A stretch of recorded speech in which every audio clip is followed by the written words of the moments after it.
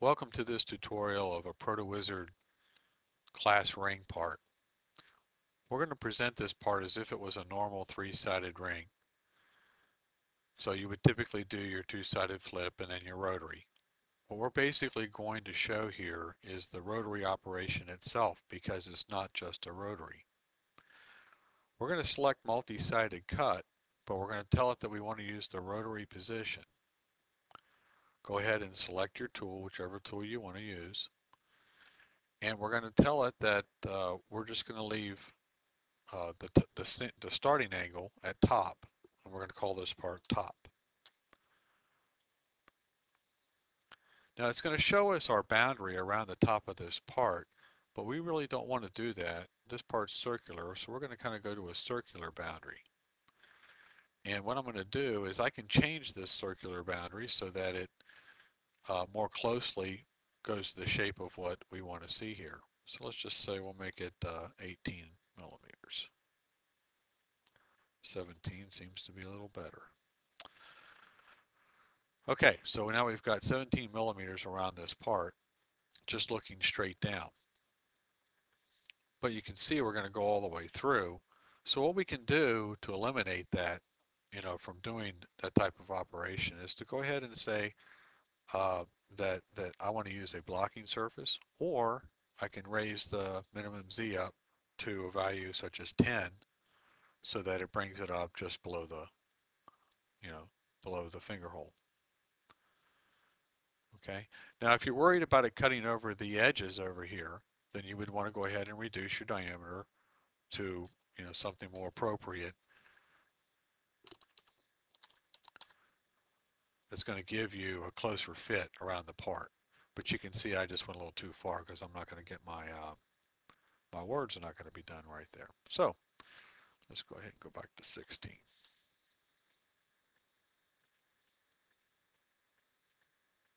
So you can play with this as much as you want. You can go ahead and make your things more exact, however you want to do that. And then you say, this is program number 1.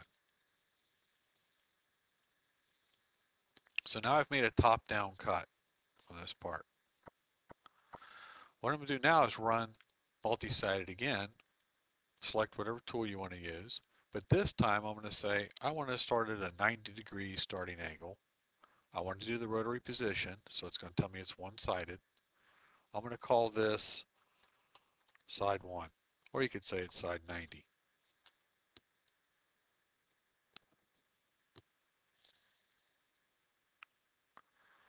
Now again, ProtoWizard lays it down on the side to show you that this ring is going to be rotated 90 degrees for you to do this cut. I can go ahead and select from the part geometry itself, or I can go ahead and say I want to do just circular or rectangular. So let's do a rectangular this time.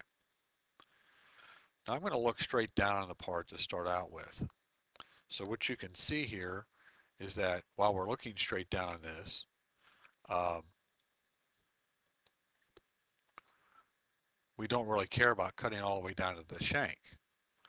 So this is the plus Y side, this is the minus Y side. So what I'm going to do is I'm going to go over here to my plus Y. I'm going to reduce that down to 0. So now I've effectively brought my cut down to there. If I didn't want to cut all the way out to the edges, I can either change minimum, maximum X, or I could just go over here and say I want to make this 16 instead of 16.5, and you can see it reduces it evenly on both sides. More importantly, we don't want to be cutting all the way around this part and all the way through it and all the way down to it. So you may want to go ahead and do a couple things. One, put a blocking surface in there, and let's just say it's this 20 millimeter diameter. Yep, it is. And that would stop it, but it's also going to try to go past the edges here. So I want to bring my minimum Z up to some value that's maybe just below this little lip right here. So let's just say it's at 2 millimeters. And that looks pretty acceptable. And we'll change it to 4. Okay, so now what you have here is you've got your cutting area a little more clearly defined, and you've got your cutting surface in here, your blocking surface, so that it's not going to try to cut down beyond the finger hole, cut out your core or anything like that. Now, if you didn't really want it to cut this area out in here, which is, again, uh, this is over here in our minus y direction, you could come over here and change this, say minus 14. And you can change your blocking area, individually to get it more and more refined as to where you want to cut, where you didn't want to cut. Okay, and that's how you would set that one up. So now we're finished with that, the plus 90 side, and I'm going to still make this part of my program 1. Okay, which is eventually going to be my rotary program. I'm going to do this again, selecting my tool, but this time I'm going to say my starting angle is minus 90.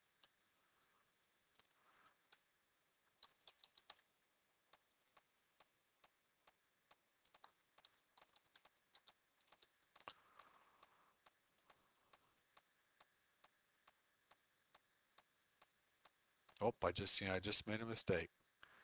All right, show you how to correct that. We'll go ahead and hit OK there and accept the operation just the way that it is.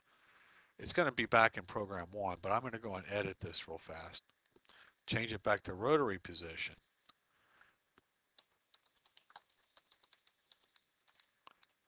And tell it that's minus 90, one-sided. So you can edit your operations anytime you want. You aren't stuck with it if you type in a wrong value. So look at this top view again here. Now our ring is over here on the plus side of Y. I'm still going to tell it it's rectangular. I'm going to go ahead and, let's see here, what are we going to do? We're going to change our minus Y. We're going to bring that up to about Y0. I'm going to go ahead and change my plus Y side down to about 15, just so I don't have to hit those letters. Let's make it 14 and a half.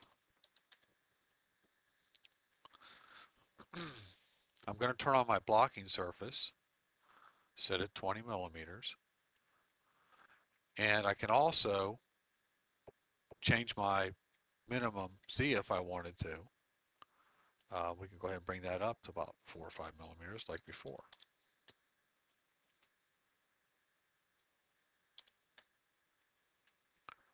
Okay, so now you have that cut.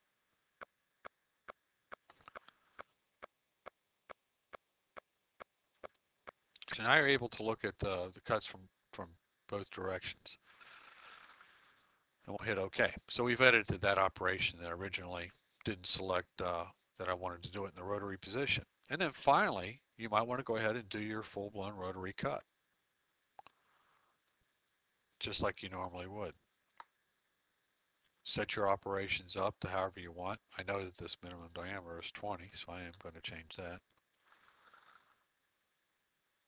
And so on. And again, this is still program 1, which is all of our rotary. So these are all of our rotary cuts. We're going to do a top-down cut, a plus 90, a minus 90, and then we're going to do a full rotary. So as we calculate these tool paths, which we're going to get is this is all one program. This is your rotary program. You're using the same tool for all 4 of these operations. And when it's all done, we're going to be able to get the detail that was projected, straight down at the angles that we really wanted to work from. So as you'll see here, we're going to get all of those things combined all into one program.